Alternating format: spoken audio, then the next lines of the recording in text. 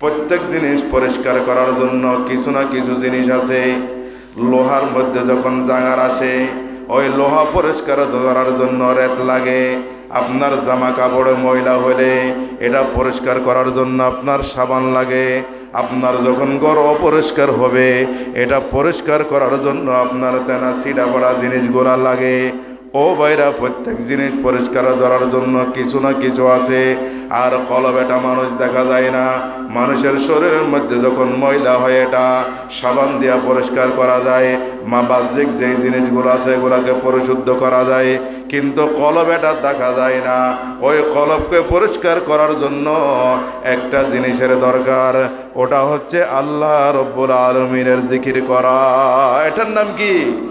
আল্লাহর জিকির করা। এটার নাম আল্লাহর জিকির করা। আমরা বলি একটা আছে জিকির, আরেকটা তাসবিহ, আরেকটা তাহলিল। তিনটা জিনিস আমাদের মধ্যে প্রচলন আছে। একটা আমরা বলি আল্লাহ আল্লাহ, যখন মানুষ বলে লা ইলাহা ইল্লাল্লাহর জিকির করে, বলে এটা জিকির করতেছে। আবার যখন সুবহানাল্লাহ পড়ে তখন বলে এটা তাসবিহ পড়তেছে। যখন আবার অনেক সময় লা ইলাহা কোনো মানুষ মারা যায়, বলো তো একটা তাহলিল পড়ো, দীর্ঘ সময় 1,20,000 25,000 পর্যন্ত 75,000 পর্যন্ত আপনার কালিমায়ে তয়্যিবার জিকির করা, এটাকে আমরা সাধারণত তাহলিল বলে থাকি। এটা কি বলি? তাহলিল বলে থাকি। এই তিনটে বিষয়। একটা জিকির কাকে বলা হয়? জিকির কাকে বলা হয়? জিকির শব্দের অর্থ হচ্ছে এমনি স্মরণ করা। জিকির শব্দের অর্থ কি? স্মরণ করা। আল্লাহ রাব্বুল আলামিন বলতেছেন ফাযকুরুনি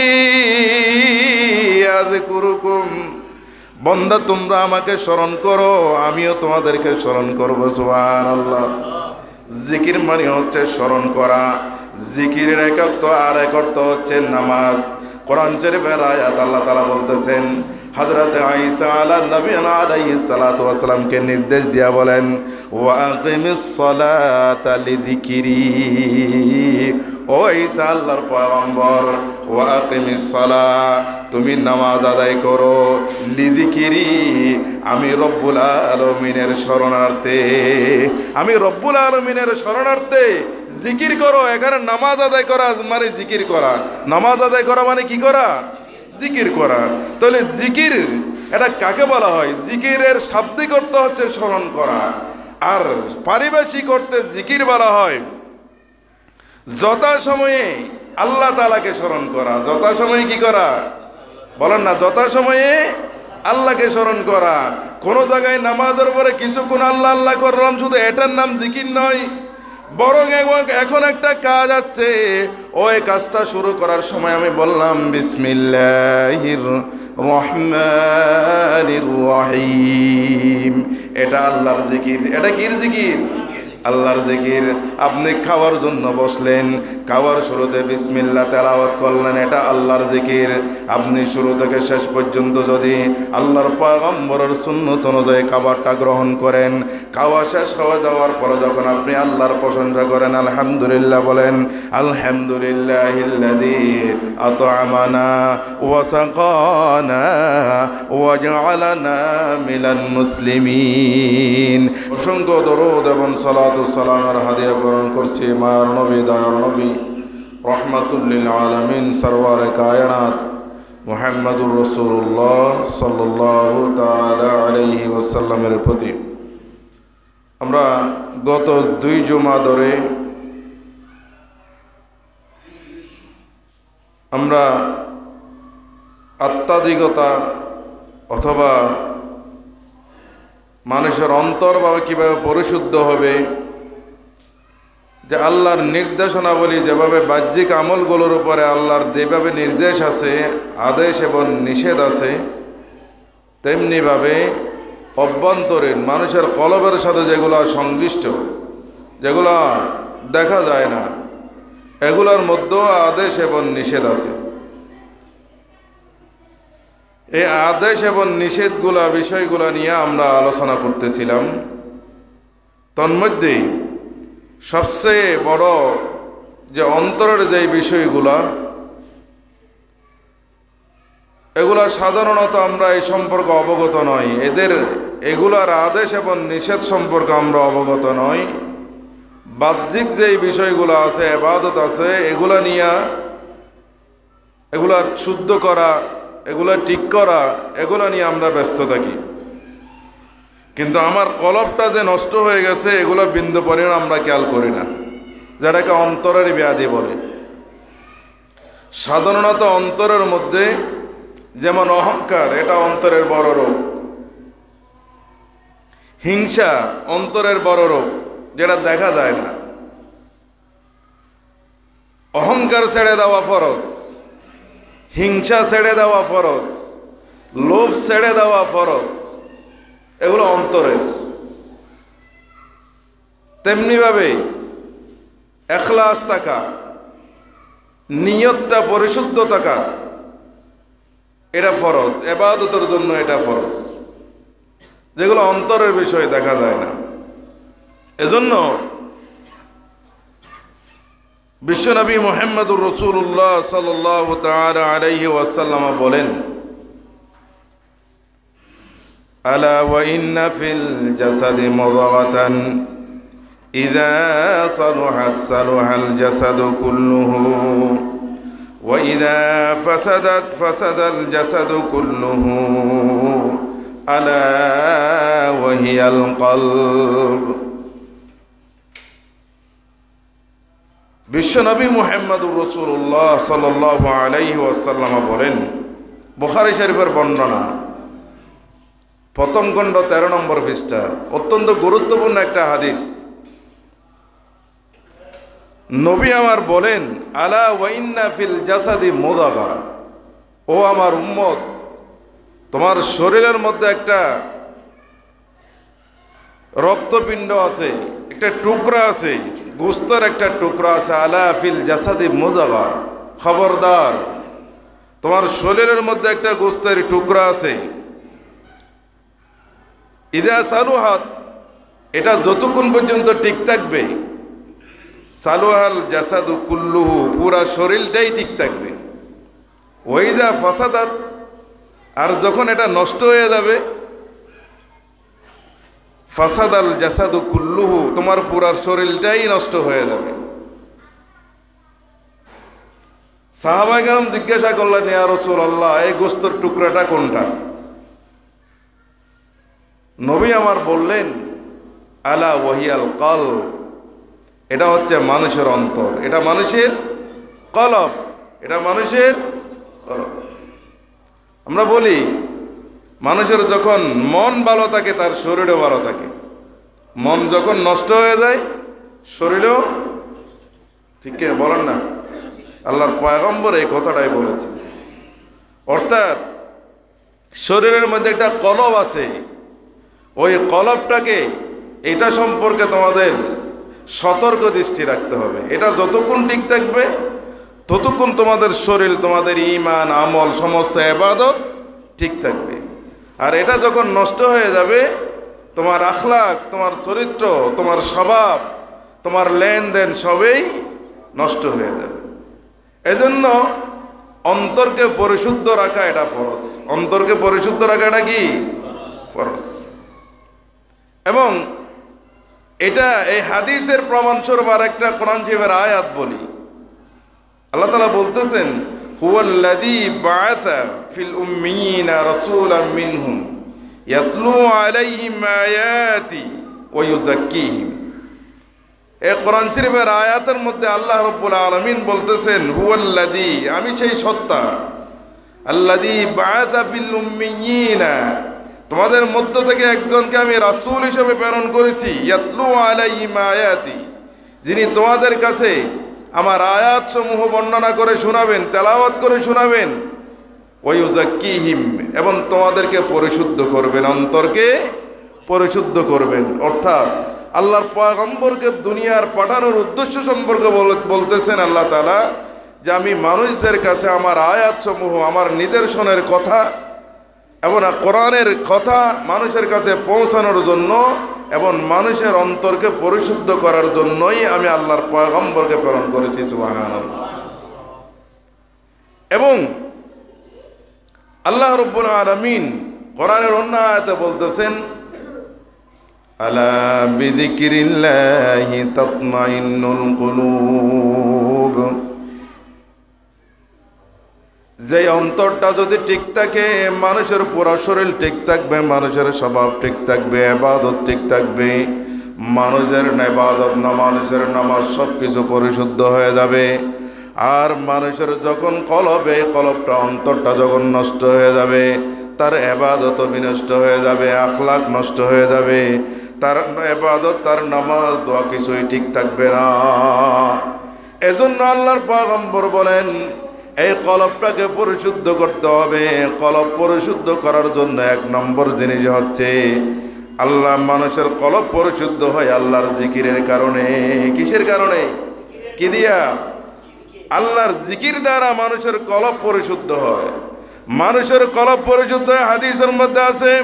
এজন্য বিশ্ব নবী সাল্লাল্লাহু তাআলা আলাইহি ওয়াসাল্লাম বলেন লিকুল্লি শাইইন সাকালা ওয়া সাকালাতুল কুলুবি যিকরুল্লাহ আও কামা ক্বালা আলাইহিস সালাতু ওয়াস সালাম।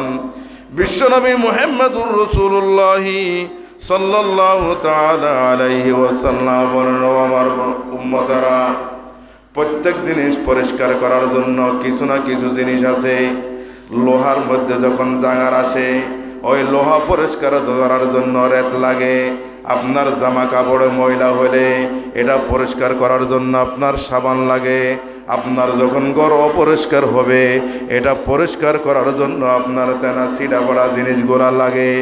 ও ভাইরা, প্রত্যেক জিনিস পরিষ্কার করার জন্য কিছু না কিছু আছে। আর কলব এটা মানুষ দেখা যায় না। মানুষের শরীরের মধ্যে যখন ময়লা হয় এটা সাবান দিয়া পরিষ্কার করা যায়, বাহ্যিক যে জিনিসগুলো আছে এগুলাকে পরিশুদ্ধ করা যায়, কিন্তু কলব এটা দেখা যায় না। ওই কলবকে পরিষ্কার করার জন্য একটা জিনিসের দরকার, ওটা হচ্ছে আল্লাহ রব্বুল আলামিনের জিকির করা। এটার নাম কি? আল্লাহর জিকির করা। এটার নাম আল্লাহর জিকির করা। আমরা বলি একটা হচ্ছে জিকির, আরেকটা তসবিহ, আরেকটা তাহলিল। তিনটা জিনিস আমাদের মধ্যে প্রচলন আছে। একটা আমরা বলি আল্লাহ আল্লাহ, যখন মানুষ বলে লা ইলাহা ইল্লাল্লাহর জিকির করে বলে এটা জিকির করতেছে। আবার যখন সুবহানাল্লাহ পড়ে তখন বলে এটা তসবিহ পড়তেছে। যখন আবার অনেক সময় লা ইলাহা কোনো মানুষ মারা যায়, বলো তো একটা তাহলিল পড়ো, দীর্ঘ সময় 1,20,000 25,000 পর্যন্ত 75,000 পর্যন্ত আপনার কালিমায়ে তয়্যিবার জিকির করা, এটাকে আমরা সাধারণত তাহলিল বলে থাকি। এটা কি বলি? তাহলিল বলে থাকি। এই তিনটে বিষয়। একটা, জিকির কাকে বলা হয়? জিকির কাকে বলা হয়? জিকির শব্দের অর্থ হচ্ছে এমনি স্মরণ করা। জিকির শব্দের অর্থ কি? স্মরণ করা। আল্লাহ রাব্বুল আলামিন বলতেছেন ফাযকুরুনি আযকুরুকুম, বান্দা তোমরা আমাকে স্মরণ করো, আমিও তোমাদেরকে স্মরণ করব। সুবহানাল্লাহ। জিকির মানে হচ্ছে স্মরণ করা। জিকিরের এক অর্থ, আর এক অর্থ হচ্ছে নামাজ। কোরআন শরীফের আয়াত আল্লাহ তাআলা বলতেছেন, হযরত ঈসা আলাইহিস সালাতু ওয়াস সালামকে নির্দেশ দিয়া বলেন ওয়া আকিমিস সালাতা লিযিকরি। ও ঈসা আল্লাহর পয়গম্বর, ওয়া আকিমিস সালাহ, তুমি নামাজ আদায় করো, লিযিকরি, আমি রব্বুল আলামিনের শরণার্থে, আমি রব্বুল আলামিনের শরণার্থে জিকির করো। এখানে নামাজ আদায় করা মানে জিকির করা। নামাজ আদায় করা মানে কি করা? জিকির করা। তাহলে জিকির এটা কাকে বলা হয়? জিকিরের শাব্দিক অর্থ হচ্ছে স্মরণ করা, আর পারিভাষিক অর্থে জিকির বলা হয় যথাসময়ে আল্লাহ তাআলাকে স্মরণ করা। যথাসময়ে কি করা? বলেন না, যথাসময়ে আল্লাহকে স্মরণ করা। কোনো জায়গায় নামাজের পরে কিছুক্ষণ আল্লাহ আল্লাহ করলাম, শুধু এটার নাম জিকির নয়, বরং এখন একটা কাজ আছে, ওই কাজটা শুরু করার সময় আমি বললাম বিসমিল্লাহির রহমানির রহিম, এটা আল্লাহর জিকির। এটা কির জিকির? আল্লাহর জিকির। আপনি খাওয়ার জন্য বসলেন, খাওয়ার শুরুতে বিসমিল্লাহ তেলাওয়াত করলেন, এটা আল্লাহর জিকির। আপনি শুরু থেকে শেষ পর্যন্ত যদি আল্লাহর পয়গম্বরের সুন্নত অনুযায়ী খাবারটা গ্রহণ করেন, খাওয়া শেষ হয়ে যাওয়ার পরে যখন আপনি আল্লাহর প্রশংসা করেন, আলহামদুলিল্লাহ বলেন, আলহামদুলিল্লাহিল্লাযী আত'আমানা ওয়া সাকানা ওয়া জা'আলানা মিনাল মুসলিমিন। বিসমিল্লাহ করে শুরু করলেন, করলেন, শেষ করার সময় যখন আপনি আলহামদুলিল্লাহ বললেন, ওই পুরাটা সময় আল্লাহর দরবারে জিকির হিসেবে কবুল হয়ে গেছে। সুবহানাল্লাহ। অর্থাৎ যথা সময়ে আল্লাহকে স্মরণ করা, এটার নাম জিকির। এটার নাম কি? শুধু তসবিহ তেলাওয়াত করলাম, লা ইলাহা ইল্লাল্লাহ বললাম, নামাজ আদায় করলাম, সেটা নয়। আপনি যেই কাজটাই আরম্ভ করবেন, ওই কাজটা যদি আল্লাহর নাম দিয়ে আপনি শুরু করেন, কাজ হওয়ার পর যখন আপনি আল্লাহর শুকর আদায় করবেন, আল্লাহর পয়গম্বরের সুন্নাহ অনুযায়ী আপনি দুনিয়ার কাজটা করলেন, ওই প্রতিটা কাজ আল্লাহর দরবারে আপনার জন্য এটা জিকির হিসাবে লিপিবদ্ধ হয়ে যাবে। সুবহানাল্লাহ। আরেকটা হচ্ছে তাসবিহ। তাসবিহ হচ্ছে জিকির সম্পর্কে অনেকগুলো আয়াত আছে, সামনে দুই একটা বলবো ইনশাআল্লাহ। আরেকটা হচ্ছে তাসবিহ। তাসবিহ মানে আল্লাহর পবিত্রতা বর্ণনা করা। তাসবিহ মানে কি? কথা বলেন না। আল্লাহর পবিত্রতা বর্ণনা করা, আল্লাহ রাব্বুল আলামিনের পবিত্র বর্ণনা করা। যেমন সুবহানাল্লাহ, আলহামদুলিল্লাহ, আল্লাহু আকবার। আপনি যেটাই বলেন না কেন, এটা আল্লাহর প্রশংসা করা, আল্লাহর পবিত্রতা বর্ণনা করা। আর একটা বলা হয় তাহলিল। তাহলিল মানে হচ্ছে আল্লাহর মর্যাদাকে, আল্লাহর উলুহিয়ত, আল্লাহর প্রভুত্বকে বর্ণনা করা, আল্লাহর প্রভুত্বকে বর্ণনা করা। আল্লাহর যে সুউচ্চ মহান, আল্লাহ যে মহান, এ কতটা বন্দা স্বীকার করে যাওয়া, এটার নাম বলা হয় তাহলিল। এটার নাম বলা কি? এটার নাম বলা হয় তাহলিল। কোরআন শরীফের আয়াত, এক সাহাবী, হাদিসের মধ্যে আছে, এক সাহাবী আল্লাহর পয়গম্বরের কাছে আসি বলে, ইয়া রাসূলুল্লাহ, বড় করে বলি সাল্লাল্লাহু আলাইহি ওয়াসাল্লাম, আল্লাহর পয়গম্বরের দরবারে আসি বলেন, নবী হে আমার, কোরআন শরীফের বেশি আয়াত আমার কাছে মুখস্থ নাই, আবার কোরআন শরীফ বেশি করেও আমি সব সময় পড়তে পারি না। আমার এমন একটা আমল কথা বলেন, যেই আমলটা আমি সব সময় করতে পারি। তখন আল্লাহর পয়গম্বর বললেন, তিনটা বাক্য শিক্ষা দিলেন, সুবহানাল্লাহি ওয়াল হামদুলিল্লাহি ওয়ালা হাওলা ওয়ালা কুওয়াতা ইল্লা বিল্লাহ। এই কালিমাটা তুমি তেলাওয়াত করবে, এই তাসবিহ তুমি সবসময় পড়বে। কি তাসবিহ বললাম? সুবহানাল্লাহি ওয়াল হামদুলিল্লাহি ওয়ালা হাওলা ওয়ালা কুওয়াতা ইল্লা বিল্লাহ। তখন ওই সাহাবী বললেন, ইয়া রাসূলুল্লাহ, এটা তো আল্লাহর জন্য বললেন, আমার জন্য তো কিছুই বলেন নাই। ইয়া রাসূলুল্লাহ, আমার জন্য আমি কি পড়বো? আমার জন্য আমি কি পড়বো? তখন আল্লাহর পয়গম্বর বলেন, নবী আমার বলেন, ও আমার সাহাবী, তুমি মাঝে মাঝে বলবে, আল্লাহুম্মা রহমনি ওয়ারযুকনি ওয়াফিনি ওয়াহদিনি। ও আমার সাহাবী, তুমি মাঝে মাঝে আল্লাহর দরবারে নিজের জন্য দোয়া করবে। কি করবে? আল্লাহুম্মা রহমনি, আয় আল্লাহ তুমি আমার উপর দয়া করো, ওয়ারযুকনি, আয় আল্লাহ তুমি আমারে রিজিক দান করো, ওয়াফিনি, আয় আল্লাহ তুমি আমারে ক্ষমা করে দাও, ওয়াহদিনি, আয় আল্লাহ তুমি আমারে হেদায়েত দান করো। সুবহানাল্লাহ। শুধু তাসবিহ শিখাই নাই, আল্লাহর পয়গম্বর এটা বলেছে, তোমার জন্য এভাবে দোয়া করবে, আয় আল্লাহ তুমি আমার উপর রহম করো, তুমি আমারে রিজিক দান করো, আয় আল্লাহ তুমি আমারে ক্ষমা করে দাও, ওয়াহদিনি, আয় আল্লাহ তুমি আমারে হেদায়েত দাও। সুবহানাল্লাহ। হেদায়েত কার কাছে যাইতে হবে? রিজিক কার কাছে যাইতে হবে? ও ভাইরা, ক্ষমা করে দেবে এটা আল্লাহর কাছে বলতে হবে। রহম করার কথা কার কাছে বলতে হবে? আল্লাহর কাছে বলতে হবে। আল্লাহর পয়গম্বর এটা শিখিয়ে দিয়েছেন। ও ভাইরা, আল্লাহ রাব্বুল আলামিন কোরআনের আয়াতের মধ্যে বলেন, ইয়া আইয়ুহাল্লাযীনা আমানু যকুরুল্লাহা যিকরান কাসীরা ওয়াসাব্বিহুহু বুকরাতান ওয়া আসীলা। আল্লাহ রাব্বুল আলামিন দুনিয়ার ইমানদার লোকদেরকে ডাক দিয়া বলেন, ও আমার ইমানদার লোকেরা, উযকুরুল্লাহ, তোমরা আল্লাহকে স্মরণ করো। কাকে স্মরণ করবে? জিকির হবে কার? জিকির হবে আল্লাহর। জিকির হবে বাপ জানার নয়, জিকির হবে কার? কথা বলেন, জিকির করণ হবে কার? জিকির হবে আল্লাহর। যিকরান কাসীরা, জাতা জিকির নয়, যিকরান কাসীরা। বান্দা, তোমরা আমি রব্বুল আলামিনের বেশি করে জিকির করবে। কি করবে? যিকরান কাসীরা, বেশি জিকির করবে। ওয়াসাব্বিহুহু বুকরাতাও ওয়া আসীলা, তোমরা সকাল এবং সন্ধ্যা আল্লাহর তাসবিহ তেলাওয়াত করবে। সকাল এবং সন্ধ্যা কি করবে? তাহলে কিসের কথা বলেন এখানে? জিকিরের কথা আর কিসের কথা? তাসবিহর কথা, দুইটা কথা। আল্লাহ রাব্বুল আলামিন কোরআনের অন্য আয়াতের মধ্যে বলেন, ওয়া ইন মিন শাইইন ইল্লা ইউসাব্বিহু ওয়া বিহামদিহি ওয়ালাকিন লা তাফকাহুনা তাসবিহাহুম। আল্লাহ রাব্বুল আলামিন বলেন, বান্দা শোনো, দুনিয়ার যত জীব জন্তু আছে, যত পশু পাখি আছে, ইউসাব্বিহু ওয়া বিহামদিহি, আমি রব্বুল আলামিনের পবিত্রতা বর্ণনা করে তাসবিহ তেলাওয়াত করে, ওয়া বিহামদিহি, আমি রব্বুল আলামিনের হামদ করে, আমি রব্বুল আলামিনের প্রশংসা করে। ওয়ালাকিন লা তাফকাহুনা তাসবিহাহুম, কিন্তু তোমাদের মধ্যে কান না থাকার কারণে তোমরা তাদের তেলাওয়াত, তাদের তাসবিহ, তাদের প্রশংসা তোমাদের কান পর্যন্ত আওয়াজ আসে না। কিন্তু দুনিয়ার মধ্যে যা আল্লাহর সৃষ্টি আছে সবকিছুই কার তাসবিহ তেলাওয়াত করে? আল্লাহর তাসবিহ তেলাওয়াত করে, আল্লাহর জিকির করে।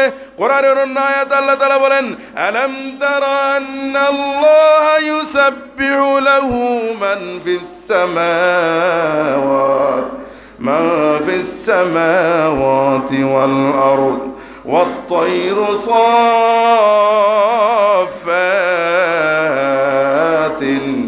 كل قد علم صلاته وتسبيحه والله عليم بما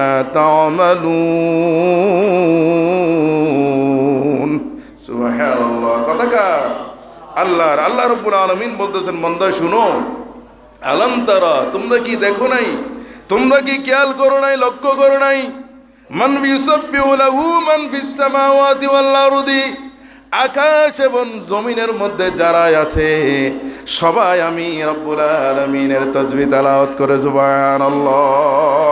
ওয়াত-তাইর, এমন কি আকাশের উড়ন্ত যেই পাখিগুলো আল্লাহ রব্বুল আলামিন তৈরি করেছেন, বন জঙ্গলে যেই পশু পাখি আল্লাহ তাআলা তৈরি করেছেন, সবাই রব্বুল আলামিনের তাসবিহ তেলাওয়াত করে। শুধু সেটা নয়, কোনো বান্দা যদি প্রশ্ন করে এরা তাসবিহ কেমনে তেলাওয়াত করে, রুকু কেমনে দেয়, সাজদা কেমনে দেয়, বান্দা যখন তার তেলাওয়াত প্রশ্ন করবে, আল্লাহ রব্বুল আলামিন বলতেছেন, কদ আলিমা সালাতাহু ওয়া তাসবিহাহু, ও আমার বান্দারা তোমরা শোনো, গরু ছাগল জীবজন্তু পশু পাখি যা কিছু আছে তারা সবাই জানে আল্লাহর তাসবিহ কিভাবে তেলাওয়াত করবে। সুবহানাল্লাহ। সালাতাহু, তারা নামাজ কিভাবে পড়বে এটাও জানে। ওয়া তাসবিহাহু, তাসবিহ কিভাবে পড়বে এটাও আল্লাহ তাআলা তাদেরকে শিখিয়ে দিলেন। ওয়াল্লাহু বিমা আলিমুম বিমা তা'মালুন। আল্লাহ রাব্বুল আলামিন বলতেছেন, বান্দা এরা নামাজ কিভাবে পড়ে, এরা তাসবিহ কিভাবে পড়ে, এরা জিকির কিভাবে পড়ে, সব কিছু আমি রব্বুল আলামিন জানি। সুবহানাল্লাহ। এদের কাজ সম্পর্কে, এদের তাসবিহ সম্পর্কে, নামাজ সম্পর্কে আমি রব্বুল আলামিন অবগত আছি। সুবহানাল্লাহ। ও মেরা দুসাহাবারা, রাসূল সাল্লাল্লাহু আলাইহি ওয়াসাল্লাম আল্লাহর পয়গম্বর মাসুম। আল্লাহর পয়গম্বর কি? কথা বলেন না, আল্লাহর পয়গম্বর কি? নিষ্পাপ। আল্লাহর পয়গম্বরের কোনো গুনাহ নাই। কেউ যদি মনে করে আল্লাহর পয়গম্বরের গুনার ধারণাও যদি করে, ওই ব্যক্তি কোনো মুসলমান থাকতে পারে না। ওই ব্যক্তি কি থাকতে পারে না? কথা বলে না। মুসলমান ইমানদার তো দূরের কথা, মুসলমান সেই থাকতে পারবে না। আল্লাহর পয়গম্বর মাসুম, আল্লাহর পয়গম্বর নিষ্পাপ হওয়ার পরেও, ও ভাইরা দোস্তাবরা, হযরত আয়েশা সিদ্দিকা রাদিয়াল্লাহু তাআলা আনহা, আমাদের আম্মা জান, আল্লাহর পয়গম্বরের সহধর্মিণী, তিনি বলেন, কানা রাসূলুল্লাহ সাল্লাল্লাহু আলাইহি ওয়াসাল্লাম ইয়াযকুরুল্লাহ তাআলা আলা কুল্লি আহইয়াইহি। আল্লাহর পয়গম্বর সবসময় 24 ঘন্টায় আল্লাহর জিকিরের মধ্যে মশগুল থাকতেন। সুবহানাল্লাহ। আল্লাহর পয়গম্বর সবসময় কি? আল্লাহর জিকির করতেন। শুধু সেটা নয় ভাইরা দোস্তাবরা, জিকির আল্লাহর মাসালুল্লাযী ইয়াযকুরু রাব্বাহু ওয়াল্লাযী লা ইয়াযকুরু মাসালুল হাইয়্যি ওয়াল মাইয়্যিতি। বিশ্বনবী মুহাম্মদুর রাসূলুল্লাহ সাল্লাল্লাহু আলাইহি ওয়াসাল্লাম একটা উদাহরণ দিয়া বলেন, বান্দা মাতালুল্লাযী ইয়াযকুরু রাব্বাহু, যারা আল্লাহর জিকির করে, ওয়াল্লাযী লা ইয়াযকুরু, আর যারা আল্লাহর জিকির করে না, এদের উদাহরণ হচ্ছে আল হাইয়্যু ওয়াল মাইয়িত, একজন জীবিত আর একজন মৃত্যু। একজন জীবিত আর একজন কি মৃত্যু। অর্থাৎ যে আল্লাহর জিকির করে, আল্লাহকে স্মরণ করে যথা সময়ে, ওই ব্যক্তি হচ্ছে আল্লাহর কাছে, আল্লাহর নিকট ওই ব্যক্তি জীবিত। আর যে ব্যক্তি আল্লাহর জিকির করে না, যথা সময়ে আল্লাহকে স্মরণ করে না, ওই ব্যক্তি আল্লাহর খাতার মধ্যে মৃত্যু। নাউযুবিল্লাহ। এজন্য আল্লাহ রাব্বুল আলামিন বলতেছেন, বান্দা আল্লাহর জিকির করবে, স্মরণ করবে, তখন ফাদকুরুনি আযকুরুকুম, তুমি যখন আমি আল্লাহকে স্মরণ করবে, আমিও তোমাদেরকে স্মরণ করব। সুবহানাল্লাহ। ও ভাইরা, দুস্তাহাবরা, হযরত আবু হুরায়রা রাদিয়াল্লাহু তাআলা আনহু বলেন, বিশ্বনবী সাল্লাল্লাহু আলাইহি ওয়াসাল্লাম হযরত আবু হুরায়রা রাদিয়াল্লাহু তাআলা আনহুর একটা বাক্য শিখাই দিলেন, সুবহানাল্লাহি ওয়া বিহামদিহি সুবহানাল্লাহিল আযীম।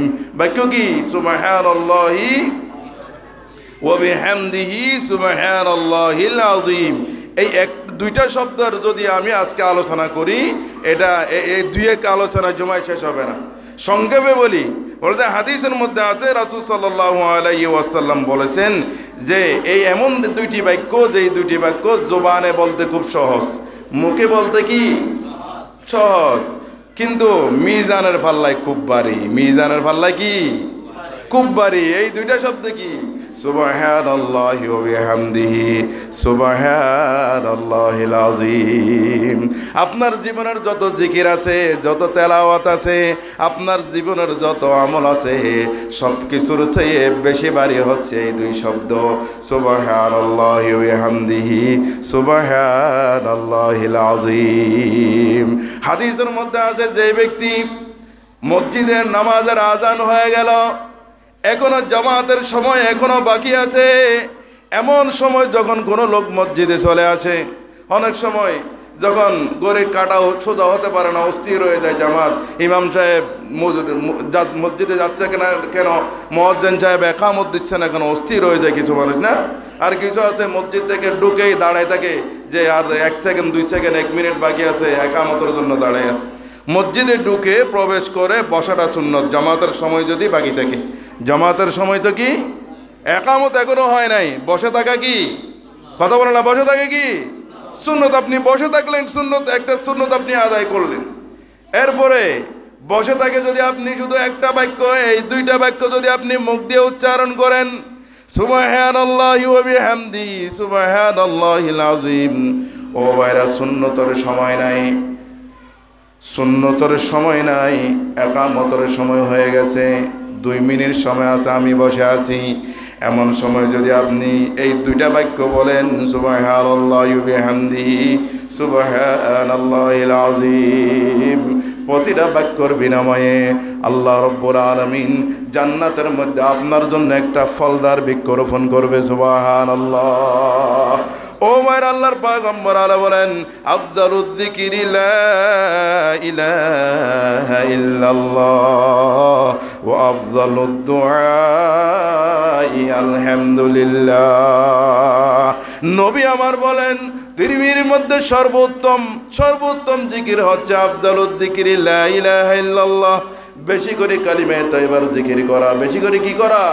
কথা বলেন না, বেশি করে কালিমা তাইয়্যিবার জিকির করা, অন্তত 100 বার দৈনিক। কয়বার?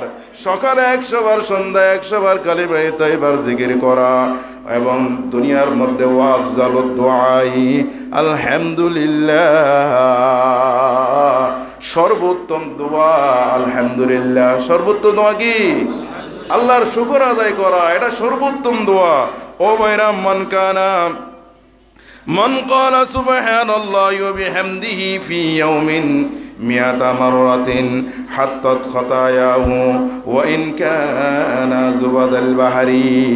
ও ভাইরা, একটা সুসংবাদ বলি, আল্লাহর পয়গম্বরের হাদিস, মান ক্বালা সুবহানাল্লাহি ওয়া বিহামদিহি, শুধু দুইটা বাক্য। কটা বাক্য? সুবহানাল্লাহি ওয়া বিহামদিহি। এই দুইটা বাক্য যারা দৈনিক 100 বার বলবে, মিয়াতা মাররা, কয়শো বার? কত বলেন না, কয়শো বার? দৈনিক 100 বার যে ব্যক্তি শুধু সুবহানাল্লাহি ওয়া বিহামদিহি এই বাক্য দুটা বলবে, আল্লাহর পয়গম্বর বলতেছেন খাত্তাত খাতায়াহু, আল্লাহ রাব্বুল আলামিন তার গুনাহগুলি ক্ষমা করে দিবেন। কেমন গুনাহ? ওয়া ইন কানা জুবাদিল বাহারি, সাগরের মধ্যে যত ফেনা আছে, ফেনার চেয়ে যদি অধিক গুনাহ বান্দা তুমি করে থাকো, দুনিয়ার মধ্যে যদি সাগরের মধ্যে যত ফানা আছে, ওই ফানার চেয়ে বেশি গুনাহ যদি তুমি করে থাকো, ওই গুনাহ আল্লাহ রাব্বুল আলামিন ক্ষমা করে দেবে। সুবহানাল্লাহ, সুবহানাল্লাহি ওয়া বিহামদিহি। কটা বাক্য? কটা বাক্য ভাই? দুইটা বাক্য। এই দুইটা বাক্য দৈনিক 100 বার বলা, দৈনিক 100 বার বললে আপনি হাঁটতে বসতে সুবহানাল্লাহি ওয়া বিহামদিহি, আপনার জিন্দেগির গুনাহ যদি সাগরের ফেনার চেয়ে যদি বেশি হয়ে থাকে, তারপরে রব্বুল আলামিন ক্ষমা করে দেবে। সুবহানাল্লাহ। আল্লাহর পয়গম্বর সাল্লাল্লাহু আলাইহি ওয়াসাল্লাম আর বলেন, ওয়া কুলি লা ইলাহা ইল্লাল্লাহ মিয়াতা মাররা লা তাদারু যামবান ওয়া লা ইয়াসবিকুহুল আমালু। বিশ্বনবী সাল্লাল্লাহু আলাইহি ওয়াসাল্লাম বলেন, যে ব্যক্তি দৈনিক 100 বার লা ইলাহা পড়বে, কি পড়বে? কত না, কি পড়বে? লা ইলাহা ইল্লাল্লাহ কয়শো বার? দৈনিক 100 বার যারা লা ইলাহা ইল্লাল্লাহ পড়বে, আল্লাহর পয়গম্বর বলতেছেন লা তাদারু যামবান, তোমার কোনো গুনাহ আল্লাহ ক্ষমা না করে ছাড়বে না। সুবহানাল্লাহ। লা তাদারু যামবান, তোমার কোনো গুনাহ আল্লাহ রাব্বুল আলামিন ক্ষমা না করে ছাড়বে না, কোনো গুনাহ ক্ষমা না করে ছাড়বে না। ওয়ালা ইয়াসবিকুহুমুল আমাল, আর কোনো আমল তাকে অতিক্রম করতে পারবে না। সুবহানাল্লাহ। কোনো আমল তাকে অতিক্রম করতে পারবে না। এজন্য দৈনিক 100 বার লা ইলাহা ইল্লাল্লাহ বান্দা যদি পড়তে পারে, আল্লাহ রাব্বুল আলামিন জিন্দেগির গুনাহগুলি ক্ষমা করে দিবেন। শুধু সেটা নয়, হযরত আবু হুরায়রা রাদিয়াল্লাহু তাআলা আনহু বলেন, লা ইলাহা ইল্লাল্লাহ ওয়াহদাহু লা শারীকা লাহু লাহুল মুলকু ওয়া লাহুল হামদু ইউহয়ি ওয়া ইউমীতু ওয়া হুয়া আলা কুল্লি শাইইন কাদির। এটাকে বলা হয় তাহলিল। মূলত এটাকে বলা হয় কি? আল্লাহর প্রভুত্ব বর্ণনা করা। আবু হুরায়রা রাদিয়াল্লাহু তাআলা আনহু বলেন, যেই ব্যক্তি দৈনিক এই কালিমাটা তেলাওয়াত করবে 100 বার, কতবার? কতবার? 100 বার যেই ব্যক্তি এই কলিমাটা তেলাওয়াত করবে, আল্লাহ রাব্বুল আলামিন তাকে 10টা গোলাম আযাদের সওয়াব দান করবে। সুবহানাল্লাহ। কত না, কয়টা? 10টা গোলাম আযাদের সওয়াব আল্লাহ রাব্বুল আলামিন দান করবে, এবং তার জন্য 100টা পুণ্য, 100টা সওয়াব তার আমলনামায় আল্লাহ লিখে দিবে। সুবহানাল্লাহ। 100টা আমল তার আমলনামায় লিখে দিবে, 10টা গোলাম আযাদের সওয়াব তার আমলনামায় আল্লাহ রাব্বুল আলামিন দান করবে। সুবহানাল্লাহ। কয়টা তাসবিহর কথা বললাম? 1 নম্বর বললাম লা ইলাহা ইল্লাল্লাহ দৈনিক কতবার? 100 বার। আল্লাহ রাব্বুল আলামিন আপনার কোনো গুনাহ ক্ষমা না করে ছাড়বে না, কোনো আমল এটাকে অতিক্রম করতে পারবে না। আর দৈনিক আপনি 100 বার সুবহানাল্লাহি ওয়া বিহামদিহি এই দুইটা বাক্য তেলাওয়াত করবেন। সাগরের ফানার পরিমাণ যদি গুনাহ করে থাকেন, আল্লাহ রাব্বুল আলামিন আপনার জিন্দেগির গুনাহ ক্ষমা করে দিবেন। 3 নম্বর আমল, যে ব্যক্তি বলবে লা ইলাহা ইল্লাল্লাহ ওয়াহদাহু লা শারীকা লাহুল মুলকু ওয়া লাহুল হামদু ওয়া হুয়া আলা কুল্লি শাইইন কাদির, এই বাক্যটা যারা বলবে 100 বার, 10টা গোলাম আযাদের সওয়াব আল্লাহ তাআলা তাকে দান করবে, এবং 100টা নেকি তার আমলনামার মধ্যে আল্লাহ লিখে দেবে। সুবহানাল্লাহ। এই জিকির যদি বান্দা সকাল এবং সন্ধ্যা করে, সব সময় যদি এই সন্ধ্যা ধরে বন্দারায়, বান্দার কলব নরম হয়ে যাবে। কলব নরম হবে, মানুষের অহংকার মুক্ত হবে, মানুষের হিংসা চলে যাবে। কিসের কারণে? জিকিরের কারণে। কিসের কারণে ভাই? জিকিরের কারণে। মানুষের অন্তর পরিষ্কার করতে পারে শুধুমাত্র জিকির। কিসের কারণে? জিকিরের কারণে বান্দা কলব পরিষ্কার হয়।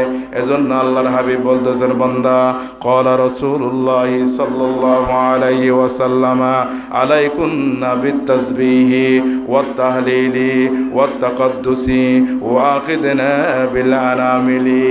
ও আমার উম্মত, তোমরা তাসবিহগুলা হাতের আঙ্গুল গনে গনে তেলাওয়াত করবে। কি দিয়া? হাতের আঙ্গুল দিয়ে তাসবিহ তেলাওয়াত করবে। হাদিস শরীফ বলছি, হাতের আঙ্গুল দিয়ে তোমরা তাসবিহ তেলাওয়াত করবে। কেননা কিয়ামতের ময়দানে মানুষের জুবান যখন বন্ধ করে দেওয়া হবে, মানুষের মুখ যখন বন্ধ হয়ে যাবে, আপনার পক্ষে আপনার হাতে সাক্ষ্য দিবে। এই জিকির ঘরে ঘরে হাতে বসে বসে আল্লাহু আল্লাহ, আল্লাহু আল্লাহ, সুবহানাল্লাহ, আলহামদুলিল্লাহ, এভাবে গুনে গুনে হাতের পাকে গুনে গুনে আপনি তাসবিহ তেলাওয়াত করেছিলেন। কিয়ামতের ময়দানে আপনার হাত আপনার সপক্ষে সাক্ষ্য দেবে, সুবহানাল্লাহ। এজন্য আল্লাহর পয়গম্বর বলতেছেন, আলাইকুন্না বিত-তাসবিহ, ও আমার উম্মতেরা তোমরা তাসবিহ তেলাওয়াত করবে, ওয়াত তাহলিল, এবং তোমরা তাহলিল পড়ে, ওয়াত তাকাদ্দুসি, আল্লাহর প্রশংসা করবে, ওয়াকিদনা বিল আনামিলি, তোমার আঙ্গুলের গিরাগুলা গনে গনে পড়বে, সুবহানাল্লাহ। ফাইন্নাহুন্না মাসউলাতুন, কেননা আল্লাহ রাব্বুল আলামিন তোমাদেরকে এই তোমাদের হাত পাগুলা থেকে প্রশ্ন করবে, সুবহানাল্লাহ। যখন আপনি হাতে গুনগুনে তাসবিহ তেলাওয়াত করলেন, ওই হাত আপনার সপক্ষে আল্লাহর দরবারে সাক্ষ্য দেবে, সুবহানাল্লাহ। ও ভাইরা, দোস্তারা, এজন্য বিশ্বনবী সাল্লাল্লাহু তাআলা আলাইহি ওয়াসাল্লাম বলেন, মানুষের কলব আত্মাকে পরিশুদ্ধ করার কি কি কারণে পরিশুদ্ধ হয়? তাহলে এক নম্বর কারণ আল্লাহর জিকিরের কারণে। কিসের কারণে? এজন্য আল্লাহর বান্দারা আল্লাহর দরবারে বলতেন, কলব জাগর দে হামে ওর রুনে ওয়ালা কদে, কলব জাগর দে হামে ওর রুনে ওয়ালা কদে, তাক मैं रोता रहते रे रज़ा की वास्ते, सुकून क़ल्ब मुज़तर है तेरे याद, सुकून क़ल्ब मुज़तर है तेरे याद, दवाए दर्द दिल शाराया कर दे। আল্লাহর বান্দারা শেষ রাত উঠে আল্লাহর দরবারে বলায়, আল্লাহ তুমি এমন একটা কলব আমার দাও, যেই কলব তোমারে স্মরণ করে, তোমার জিকির করে, সুবহানাল্লাহ। এমন দুটো চক্ষু আমার দাও, যেই চোখ দিয়ে তোমার বয়ে পানি বের হয়ে যায়, যেই চোখ দিয়ে তোমার বয়ে কি বের হয়ে যায়। ও ভাইরা, জাহান্নামের আগুন শুধু চোখের পানিতে নিভাইতে পারবে, আর কিছু দ্বারা সম্ভব না। জাহান্নামের আগুন শুধুমাত্র চোখের পানি দ্বারা নিভবে। ও ভাইরা, যদি আল্লাহর ভয়ে নিভৃতে বসে এক ফোঁটা চোখের পানি যদি আপনার চোখ দিয়ে যদি বের হয়ে যায়, আল্লাহ রাব্বুল আলামিন আপনার জিন্দেগির গুনাহগুলি মাফ করে দেবে, সুবহানাল্লাহ। ও ভাইরা, যেই চোখ দিয়ে আল্লাহর ভয়ে পানি বের হয়, এই চোখকে কখনো জাহান্নামের আগুন স্পর্শ করবে না। सुकून क़ल्ब मुज़तर है तेरे याद, दवाए दर्द दिल शाराया कर दे। आय अल्लाह तुम्हार जिकिर द्वारा आमार कलबेर मध्य प्रशांति दाओ, आय अल्लाह तुम्हार सन्तुष्टि द्वारा आमार कलबेर मध्य प्रशांति दाओ। एभाবে করে আল্লাহর বান্দারা আল্লাহর দরবারে দোয়া করে। ও ভাইরা, দোস্ত আমার, এজন্য আল্লাহর জিকির যত বেশি হবে, বান্দার কলব তত বেশি পরিষ্কার হয়ে যাবে। কলব যতই শক্ত হোক না কেন বান্দা, আপনি দেখবেন যদি আপনার ঘরের চালের নিচে যেখান দিয়ে পানি পড়ে, ওখানে যদি একটা পাথর দেওয়া হয়, 1 বছর 2 বছর, 1 দিন 2 দিন যাওয়ার পরে এক সময় দেখা যায় ওই পাথরের মধ্যে অনেক সময় গর্ত হয়ে যায়, ঠিক কিনা? পানি নরম নাকি শক্ত? কথা, পানি নরম, পাথর শক্ত। অথচ ওই নরম পানি এক সময় পড়তে পড়তে এক সময়ে পাথর গর্ত হয়ে যায়, ঠিক কিনা? ও ভাইরা, আপনার চোখ দিয়া পানি আসে না, কলব অন্তরে কালো হয়েছে, গুনার মধ্যে, গুনার কারণে কালো হয়ে গেছে। কিন্তু আপনি আজকে বললেন, আজকে একদিন কিছুক্ষণ সময় আল্লাহর জিকির করলেন, আল্লাহর কাছে কান্নাকাটি করার চেষ্টা করলেন, চোখ দিয়া পানি আসে না। এক সময় যখন আপনি এভাবে করতে থাকবেন, দেখবেন যে ওই পাথরের সে মতো, ওই পাথর যেমনি পানির দ্বারা গলে যায়, আপনার কলব আল্লাহর জিকির দ্বারা গলে যাবে, সুবহানাল্লাহ। এজন্য কোরআন জীবের আয়াত আল্লাহ তাআলা বলতেছেন, আলা বিযিকরিল্লাহি তাতমাইন্নুল কুলুব। ও ভাইরা, টাকা পয়সাতে শান্তি নাই, বাড়ি ঘরে শান্তি নাই, শান্তি আল্লাহর জিকিরের মধ্যে আছে। কিসের মধ্যে আছে? আল্লাহর জিকিরের মধ্যে শান্তি আছে। তাহলে আত্মাকে পরিশুদ্ধ করার জন্য 1 নম্বর আমল আল্লাহর জিকির করা। 1 নম্বর আমল কি? আল্লাহর জিকির করা। 2 নম্বর আমল হচ্ছে ইস্তেগফার করা। 2 নম্বর আমল কি? গুনাহ ক্ষমা চাওয়া, আল্লাহর দরবারে গুনাহ ক্ষমা চাওয়া। যত বেশি ইস্তেগফার করা হবে, যত বেশি ইস্তেগফার করা হবে, তত বেশি কলব নরম হয়ে যাবে, তত বেশি আল্লাহ রাব্বুল আলামিনের ইবাদতের প্রতি মানুষের মহব্বত তৈরি হবে, জিকিরের প্রতি মহব্বত তৈরি হবে। এজন্য বাইরে দুস্তাবরা মানুষ কলব আত্মা পরিশুদ্ধ হওয়ার জন্য, আমার কলব পরিশুদ্ধ হওয়ার জন্য 2 নম্বর আমল হচ্ছে ইস্তেগফার করা। 2 নম্বর আমল কি? ইস্তেগফার করা। 3 নম্বর আমল হচ্ছে, যদি আপনি নিজের আত্মাকে পরিশুদ্ধ করতে চান, কলবটা ঠিক করতে চান, 3 নম্বর আমল হচ্ছে তওবা করা। 3 নম্বর আমল কি? তওবা করা। গুনাহ যা করতাম, আজকে থেকে এই গুনাহগুলো আমি ছেড়ে দিলাম। আয় আল্লাহ, এই গুনাহগুলো তুমি আমারে মাফ করে দাও। এভাবে আল্লাহর দরবারে তওবা করা, গুনাহ ফিরে আসা। তওবা বলা হয় যেটা গুনাহ করলাম এটা ছেড়ে দেওয়া। যেটা গুনাহ করলাম এটা কি? ছেড়ে দেওয়া। এটার নাম তওবা। এটার নাম কি? তওবা। আপনি দেখেন, এখানে এসি লাগালেন, দরজা জানালা সব খোলা, এসি কাজ দিবে? কথা বলেন না, এসি কাজ দিবে? এসি কাজ দিবে না, যত টনকে টন লাগান না কেন। আপনি এসি লাগান, দরজা জানালাগুলো বন্ধ করে দেন, তাহলে বেশি সময় লাগবে না, আপনার এসি কাজ করবে, ঠান্ডা হয়ে যাবে, ঠিক কিনা? ও ভাইরা, আপনি এখন আমরা যাচ্ছি, নামাজও পড়তেছি, এখান থেকে যাওয়ার পরে মিথ্যা কথা বলতেছি, দোকানে গিয়ে বেজারও দিচ্ছি, মানুষের সাথে প্রতারণা করতেছি, মানুষকে ধোঁকা দিচ্ছি, মানুষের সাথে অন্যায় করতেছি, জুলুমও করতেছি, তাহলে গুনাহ করতে থাকলাম, সওয়াবও করতে থাকলাম। ও ভাইরা, এইভাবে ধরে আমাদের কাজে আমল, আমাদের অন্তর নষ্ট হয়ে যাচ্ছে। কলবের মধ্যে জিকির মজা লাগতেছে না, কলবের মধ্যে ইবাদত মজা লাগতেছে না। গুনার কারণে। কিসের কারণে? গুনার কারণে। এজন্য ভাইরা দোস্তারা, গুনাহ ছেড়ে দিতে হবে। তুবু ইলাল্লাহ। আল্লাহ বলতেছেন, বান্দা তুমি আমার কাছে ফিরে আসো। কি আসো? কোথায় আসো? ফিরে আসো। আল্লাহ তাআলা বলতুন, তাস্তাগফিরু রাব্বাকুম ইন্নাহু কানা গাফফারা। আল্লাহ বলতেছেন, বান্দা তুমি যখন আমার কাছে ক্ষমা চাইবে, আমি তোমারে ক্ষমা করে দেব। কেননা ইন্নাহু কানা গাফফারা, আল্লাহর অনেকগুলো গুণাবলীর মধ্যে একটা গুণ হচ্ছে গাফফার। একটা গুণ কি? গাফফার। অতি ক্ষমাশীল। আল্লাহর চেয়ে ক্ষমাশীল আর কেউ নাই। আল্লাহর চেয়ে ক্ষমাশীল আর কেউ নাই। হাদিসে কুদসির মধ্যে আছে, বিশ্বনবী সাল্লাল্লাহু তাআলা আলাইহি ওয়াসাল্লাম বলেন, ও দুনিয়ার মানুষেরা, তোমার একটা সন্তানকে তুমি অনেক যত্ন করে বড় করেছো। 20 বছর, 22 বছর, 30 বছর পড়ালেখা করার পরে বয়স হয়ে গেল। এক সময় সন্তানটা বিবাহ করার পরে মা বাবাকে ছেড়ে দিয়ে অন্যত্র চলে গেল।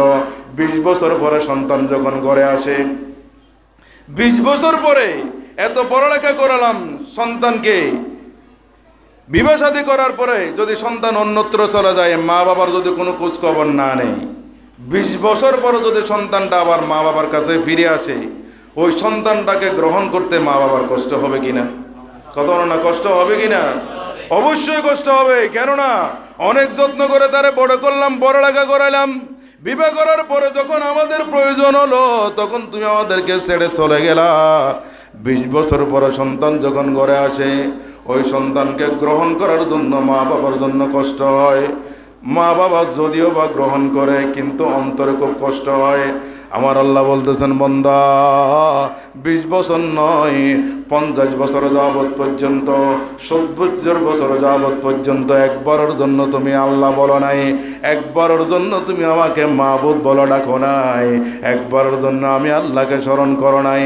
ও বান্দা, 50 বছর পরে যদি তোমার বুঝে আসছে যে আমার আল্লাহ একজন আছে, এভাবে যদি তুমি আমারে ডাক দাও, তোমার মায়ের তোমাকে গ্রহণ করতে কষ্ট হয়, কিন্তু 50 বছর পরেও আমি রব্বুল আলামিন তোমাকে গ্রহণ করতে আমার বিন্দু পরিমাণও সময় লাগে না। সুবহানাল্লাহ। ও ভাইরা, আল্লাহর চেয়ে মা বাবার চেয়ে বেশি দয়াবান, ঠিক কিনা? মা বাবার চেয়ে আল্লাহ বেশি দয়ালু, ঠিক কিনা? ও ভাইরা দোস্তাওয়ারা, এজন্য বলি, আল্লাহ রব্বুল আলামিনের জিকির যত বেশি করবেন, তত বেশি আপনার কলম নরম হবে। 4 নম্বর, যেটা আমি গত জুমায় আলোচনা করেছি, 4 নম্বর হচ্ছে কোনো হক্কানি রব্বানি যারা আল্লাহওয়ালা মুত্তাকি কোনো আল্লাহর ওলির সান্নিধ্য অর্জন করা, হক্কানি রব্বানি আল্লাহর ওলির সান্নিধ্য অর্জন করা। ওদের সোহবতে যাওয়ার কারণে ওনার কাছে যদি তাকওয়া থাকে আপনার কলবে তাকওয়া আসবে, ওনার কাছে যদি সুন্নতের আমল থাকে আপনার কাছে সুন্নতের আমল আসবে। উনি যদি দিনদার হয় এক সময় আপনিও দিনদার হয়ে যাবেন। ও ভাইরা দুস্তাহরা, এজন্য কোন ভালো নেককার সোহবতে বা আলেমা নিসবতে আতর দানাস গরনা দে হদা আতর হেসে আম্বরে সদভুয়েরা। আল্লামা রুমি রহমতুল্লাহি আলাইহি বলেন, বান্দা যদি আতর যারা বিক্রি করে তাদের পাশে যাও, আতর দিতে হবে না, অটোমেটিক আতরের গ্রান তোমার নাকে আসবে, ঠিক কিনা? আতরের গ্রান অটোমেটিক তার তোমার কানে আসবে। ও ভাইরা নিজবতে বাতর দানাজ গর্না দে হদা আতর হেসে আম্বরে সদবুয়েরা। হক্কানি রব্বানি ওলামায়ে কেরাম আল্লাহর বলে যারা আছে এরা আতর বিক্রেতার মতো। তাদের কাছে আপনি যান, আপনার কাছে অবশ্যই কিছু না কিছু অবশ্যই টিকে আসবে, ঠিক কিনা? সেই যদি আমল করে আমলের প্রভাব আপনার কাছে আসবে, সেই যদি সুন্নত মানে সুন্নতের প্রভাব আপনার কাছে আসবে, সেই যদি আল্লাহর ভয় করে আপনাকেও আল্লাহর ভয় আপনার কলবের মধ্যে আসবে, ঠিক কিনা? তাহলে কি বললাম, আপনার অন্তরকে পরিষ্কার করার জন্য 1 নম্বর আল্লাহর জিকির। 1 নম্বর কি? আল্লাহর জিকির। 2 নম্বর ইস্তেগফার করা।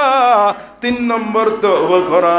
4 নম্বর হক্কানি রব্বানি কোন আলেমের কোন আল্লাহর ওলির সান্নিধ্য অর্জন করা, যেটাকে বলা হয় বায়াত। যেটাকে বলা হয় কি?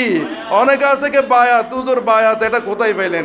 অনেকে আমাদের এখানে যারা বড় বড় স্কলার এখন টিভিতে টক শোতে লেকচার দেয়, এরা বলে যে বায়াত এগুলো কোথায়? আমি যদি বায়াতের কথা যদি বলি ধারাবাহিকভাবে এটা অনেক আলোচনা করতে হবে, সময় গেছে গা। এটুকু বলি, আল্লাহর পয়গম্বর সাহাবায়ে কেরামকে বায়াত করাইছেন। সুবহানাল্লাহ। কাদেরকে? সাহাবায়ে কেরামদেরকে। আল্লাহর পয়গম্বর সাহাবায়ে কেরামদেরকে হাত ধরে বায়াত করাইছেন, কালমা পড়াইছেন। কলমা পড়ে ছেড়ে দেয় নাই। আল্লাহর পয়গম্বর এদের অন্তরকে পরিশুদ্ধ করেছেন। সুবহানাল্লাহ। এদের তাকওয়া কিভাবে আসবে, এরা দিনদার কিভাবে হবে, তো এইভাবে আল্লাহর পয়গম্বর তাদেরকে প্রশিক্ষণ দিয়েছেন। এটাকে বলা হয় বায়াত। এটাকে বলা কি? বায়াত। আল্লাহর পয়গম্বর নাই, দুনিয়া থেকে চলে গেলেন, সাহাবায়ে কেরামদের কাছ থেকে তাবেঈনরা বায়াত গ্রহণ করেছেন। সুবহানাল্লাহ। তাবেঈন থেকে তবে তাবেঈনরা বায়াত গ্রহণ করেছেন। এভাবে ধারাবাহিকভাবে এই পর্যন্ত কিয়ামত পর্যন্ত এই সিলসিলা বাকি থাকবে, যতক্ষণ পর্যন্ত কোরআনের আয়াত ওয়াকুনু মা'আস সাদিকিন থাকবে। কোরআন শরীফের আয়াত কি মুছে যাবে? কোরআন শরীফের আয়াত কিয়ামত পর্যন্ত মুছে যাবে নাকি? ও ভাইরা, কিয়ামত পর্যন্ত যতদিন কোরআন বাকি থাকবে, ওয়াকুনু মা'আস সাদিকিন মানে তোমরা নেককারদের সঙ্গী হয়ে যাও। তোমরা কার সাথে থাকবে? ওয়াকুনু মা'আস সালিহিন। কোরআনের আয়াত শুধু সাদিকিন নয়, আল্লাহ তাআলা বলতেছেন যারা সৎ লোক, যারা নেককার, এদের সঙ্গী হয়ে যাও। তবে আমি বলি এই আয়াত যতদিন থাকবে এই সিলসিলা কিয়ামত পর্যন্ত এভাবে কোরআন শরীফের মতো এভাবে অবস্থান থাকবে, ঠিক কিনা? ভাইরা দোস্ত আমার, অন্য সময় এই বিষয়ে বিস্তারিত আলোচনা করব। আল্লাহ যদি তৌফিক দেয়, আমরা যে এই আলোচনাগুলো করছি, আল্লাহ রাব্বুল আলামিন এই বিষয়গুলো আমাদেরকে আমল করার তৌফিক দান করুন। আমিন।